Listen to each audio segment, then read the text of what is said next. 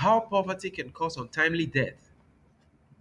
The experience of being poor is never a pleasant one to be in at any time of our lives, and that is why being motivated to create wealth by the poverty of your family should be the number one priority of any child, of any husband, of any woman, of any wife, of any person at all. Poverty means you lack a usual or social acceptable amount of money or material possessions. Poverty is said to exist when people lack the means to satisfy their basic needs. Before we continue, don't forget to like and subscribe to our YouTube channel, Talking Life. It is not magic how the rich live longer than the poor. Poverty can cause untimely death if you can't pay hospital bills or lack access to good health screening. If you don't have quality care for those who actually have heart diseases, and also greater vulnerability to stresses associated with heart diseases can cause untimely death. Finally, the meaning of poverty has changed.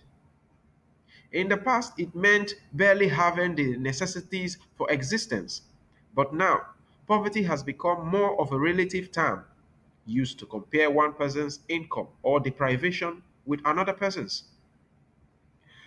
Nevertheless, all of these changes have had little impact on the strong association between poverty and death. In my country, death as a result of being unable to pay hospital bills to commence treatment is no longer a new story because it happens almost every day. In different parts of the country, most hospitals will not touch the patient, no matter how severe the case, until a deposit is made for treatment, which can cause death of the patient. As a result of time wasted in taking care of the patient's health. Apart from issue of hospital bills, if you cannot feed yourself, you are poor. That is true. Everybody knows that.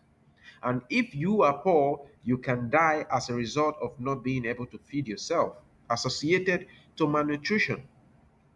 This is how poverty is cited often as contributing to poor health. Now, in an unusual approach, researchers have calculated how many people poverty kills and presented their findings. According to Dr. Gali, if 291,000 deaths are due to poverty and income inequality, then those things matter. Those things matter too. They are very important. Social ills like poverty may be as deadly as smoking cigarettes, according to new research from Columbia University. Every human being alive today, both able and disabled, have the capacity to abolish poverty from their lives and that of their families, if only they can get financially educated.